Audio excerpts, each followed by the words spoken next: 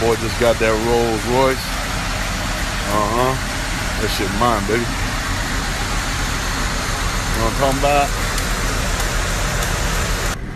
Man, I remember renting these cars, acting like they were mine, all that type of shit. And every time I would ever rent them, it would just motivate me to want to buy one. And now I just bought one. So you got a goal out there that you want to achieve. You want to become somebody. Trust me, each and every one of you watching this video, you can do it. Anybody who tells you that you can't do it is most likely scared of the outcome of your success. So just pray to God. God will bless you. You know what I'm saying? I love all y'all. I want to thank all y'all for the support. I mean that from the bottom of my heart. Fuck a job. Damn it, boy. I'm AKA Bands, and this is Support This TV.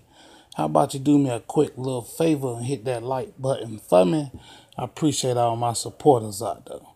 Now, Stiches, Miami-based rapper, love him or hate him. You know, he came clean. He says, basically, I faked it till I made it.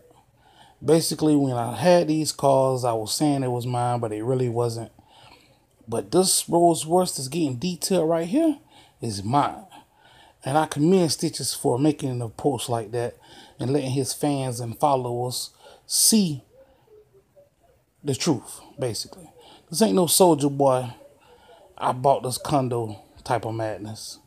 You know, this ain't no Bow Wow, I got this house and I bought it when it really wasn't the case.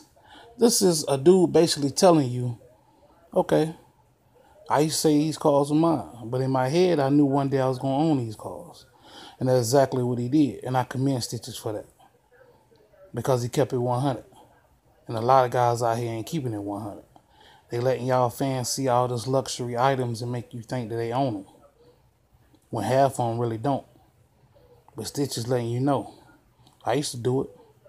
This ain't no TMZ type stuff right here. TMZ didn't have to break the story and say that he didn't own them cars.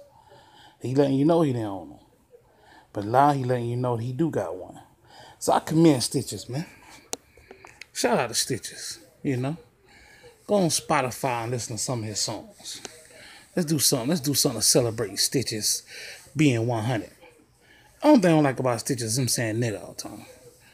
He say nigga a little too much. But other than that, man, you know. Shout out to Stiches, man. You know.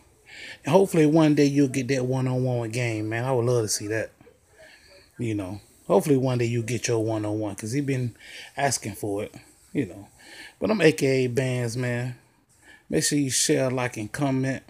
And subscribe if you haven't already. I'm out. Peace.